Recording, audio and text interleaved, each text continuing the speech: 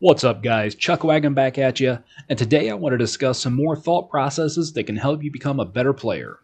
Now in the last video I did on thought processes, I talked about some basic routines I did to focus on a couple things such as recoil control, peeking, cornering, etc. There will be a link down below to that as today's topic ties into that video pretty well. Now, as for today's topic, the idea behind the mantras is you keep doing things until they become force of habit or second nature. Then you move on to some new ones, or you revisit some old ones as a refresher. Now, I will say everything that I talk about in the first thought process video derived from focusing on specific areas of my gameplay, and it really helped me break out of a lot of bad habits and create good ones that became the foundation for my gameplay. Now, an example of some ones that I've recently began focusing on, or I should say refocusing on, is to play under control.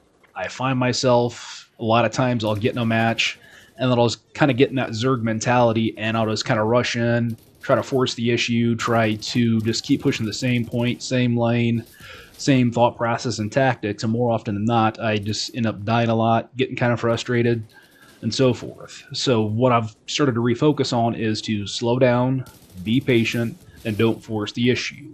Don't rush in, wait for the right moment, let the action unfold in front of you, make them come to you, and capitalize on the opportunity. And I've really started to see some good positive results from that because I'm playing a lot slower, paying more attention to the minimap, and specifically focusing on, all right, what's the enemy doing? What direction are they going? Am I going to be able to get a good flank coming from this way? Or should I kind of back up, reassess the situation, and look at a possible alternative route?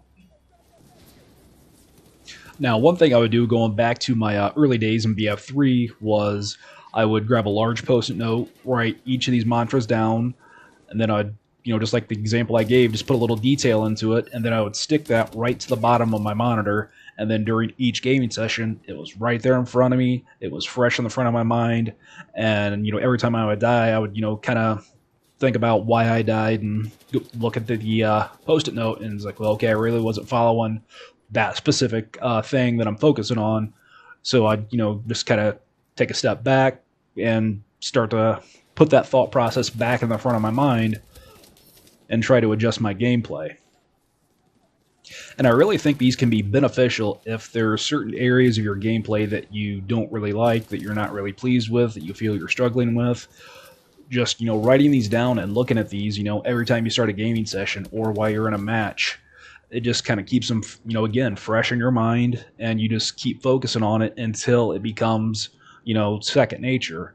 And, one thing I did when I first really started doing these, I would, like I said, put them on the monitor, and then I would, kind of work at it, and I'd keep them up, and I'd reassess them about every week to 2 weeks, and I really wouldn't put more than 3 up on the monitor. That way I'm not, focusing on way too much and just kind of overload myself.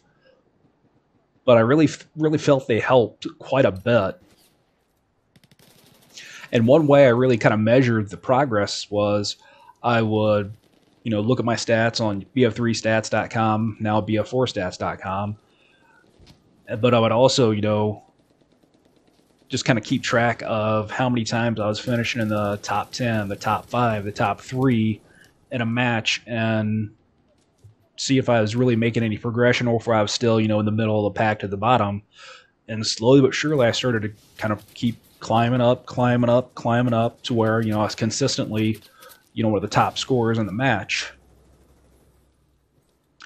So hopefully you find this tool to be a pretty useful one, and that it helps you to improve on certain areas of your game, and that it helps you to change up your thought processes to net you some better results on the battlefield, and to make it a little bit more of an enjoyable experience for you. That's going to wrap it up for today, guys. If you could, please go ahead and like and share the video. Helps me out a ton. And go ahead and subscribe while you're at it. I think you're going to enjoy a lot of the stuff that I got coming up on the channel. But that's it for now, guys. We'll see you in the next one.